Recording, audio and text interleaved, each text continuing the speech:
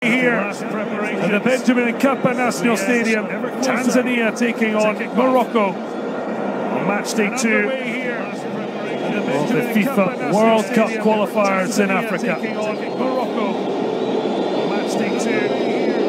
Intimidating arena, but Morocco certainly broad enough shoulders to take on the challenge.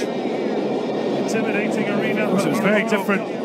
The Qatar 2022 World Cup, broad enough shoulders to take on the challenge. Proved to be the nominal home side. The Qatar 2022 World Cup, equally sparkling atmosphere here. Well, that's an early decision for Kwesi Kawawa, a debutant at 21 years age, taking no chances, and then thankful to his defence. A debutant at 21 years age, Mustajo Loakenda getting in the way of Youssef Nasiri. A short corner, they'll have to keep their wits about them. Morocco start to get a fair pace. Oh, it's a penalty. A short corner, they'll have to keep their wits barely a minute in. Start to get a fair pace. Oh, it's a penalty.